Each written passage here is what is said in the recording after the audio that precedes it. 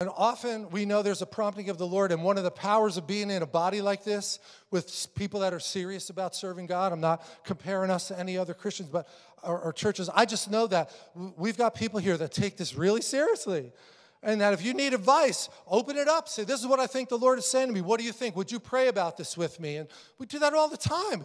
That's one of the best things that we could do for people, is help you learn from what we've learned. We don't have all the answers, but collectively we have a lot more than we would on our own, right? We need each other. So this is back in Acts chapter 9, and that King Agrippa was the one that said, wow, you would almost make me be converted to be a Christian, wouldn't you, Paul? So he clearly was on board, right? He was clearly on board. And Paul said, yeah, I would like you to be a Christian and be just like me other than these chains. He didn't mind being a prisoner even, right? It's like, nope. I'm on board I'm going to be a Navy SEAL. I'm not ringing the bell. I'm on an assignment. I don't care. I know I'm going to Rome. Might not end well, but I have a better future in store of what's going to happen. So this says in Acts chapter 9, because there's another man who had to say a dangerous yes, if you know the story. Saul rose from the ground after falling down. Although his eyes were opened, he saw nothing. So they led him by the hand and brought him into Damascus. And for 3 days he was without sight and neither ate nor drank. Now there was a disciple in Damascus named Ananias. And the Lord rings him up. Hello? Your name didn't come up on the caller ID. Who is this? The Lord said to him in a vision, oh, look at that. It's not even the call yet. The Lord had said to him in a vision prior, Ananias, and he said, here I am, Lord. And the Lord said, rise up, go to the street called Straight, and a house of Judas, look up a man of Tarsus named Saul, for behold, he's praying. Don't you love that? Don't you love that? This is like seeing into the king's bedroom when the king's the enemy, like the prophet was able to do. And like, who's the cheat here? Who's snitching me out? Nobody. It's that prophet, man. He hears what you're saying in your bedroom. And God is now dropping this picture into Ananias' heart saying, there's a man named Paul, and I showed him. Lance Wellnow says, he places our name in the future. He already said to Ananias that this was going to happen. He already said to Saul that this was going to happen before it happened. But without our yes, it's going to be somebody else going to get that blessing. So you get the point that hearing the voice of the Lord is the most important thing. Because the voice of another we will not follow. That's going to lead us down the wrong path. Narrow is the road that leads to life. Wide is the road of destruction, and many that go down that, but narrow is the road that says yes to the right things and prospers because they're obedient to the Lord. He's praying. He's seen in a vision a man named Ananias has come in and lay his hands on him so that he might regain his sight. And here's where we could all just relate. And whenever you see the word but, there's going to be a little hesitation. Ananias had to say, yeah, sure, you got the right number. Like, wait a minute, God. Like, where'd you get this phone number from? Because there's other Ananiases around here. I've heard about this guy. And much evil he has done to your saints at Jerusalem. And here he has authority from the chief priest to bind all who call on your name. But the Lord said to him, go, for he's a chosen instrument of mine to carry my name before the Gentiles and kings and children of the earth. The same word that God had given to Saul, he's now saying to Ananias in this vision, in this dream, he's got an assignment from me, and I want you to be part of that assignment. Wow, really? Cool. I'll get my life insurance in order, and I'll get my will in order just in case I'm not here. And you don't have to do that.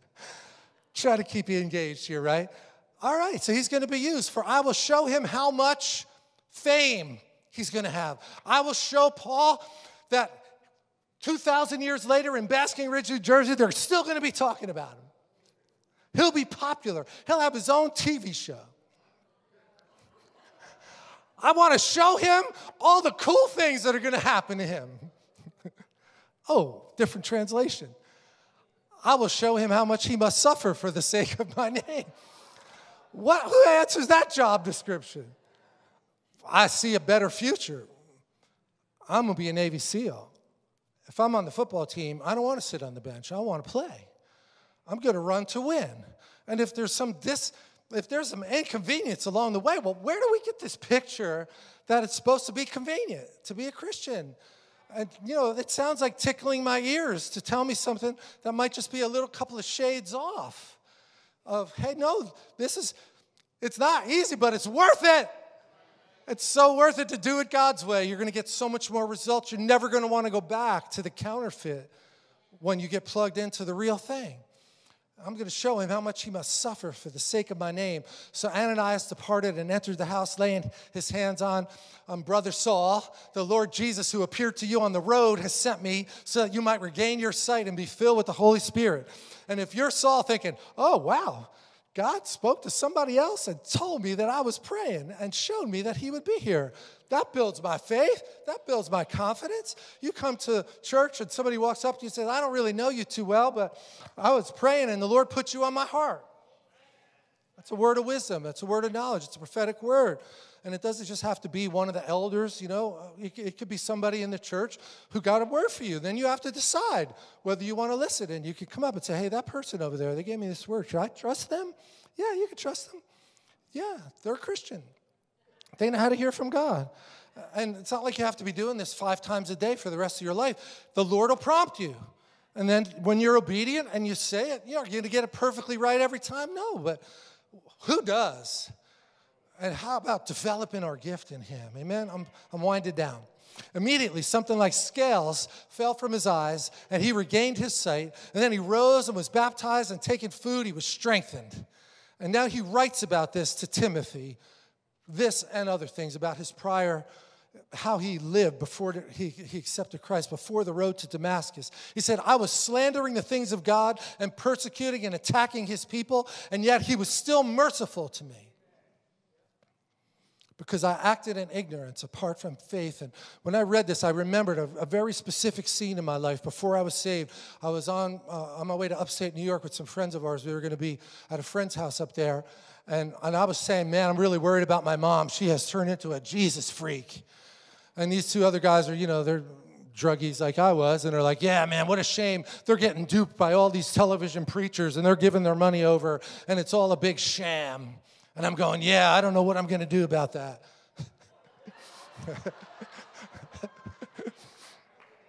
Drop the mic. Busted. Yeah, I was just back in the car. I remembered where I was sitting. I remembered who I was with. And, John Wimber had a similar thing happen. I'm a fool for Christ. Whose fool are you? Right? I was a fool for the world. Now I'm a fool for Christ. Great trade, by the way. Great trade. All day long. Best thing you can do. And then there's another good kind of but here. Even though I was slandering things of God, persecuting, but I acted in ignorance, but he poured his grace over me, and I was flooded in an abundance of grace and faith and love that can only be found one place. Only be found in that same place that Isaiah was transported. And he's like, oh man, I'm in trouble. Right? I fell down like a dead man. No. Here's an ember from the fire. I'm going to clean your lips, and then you're going to say, here I am. No matter what a waste I was, I'm not a waste anymore. I got a mission for my life. I'm not going to destroy people anymore. I'm going to try to save them and show them the redemption that God showed me. I'm going to show them. And we'll get comments sometimes on our social media, and people are like, well, what should I say? And an easy thing is just give them your testimony.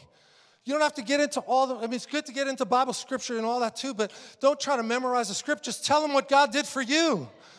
They don't know that story, and give God the glory, because that's the only way it could happen. Verse 15, here's a statement worthy of trust. Jesus, the anointed, the liberating king. Don't you love that name? The liberating king. This is the voice version. The liberating king. He came into the world to save sinners, and I, right here, me, Paul, used to be Saul. I'm the worst of all those sinners. So if he can use me, he can use anybody.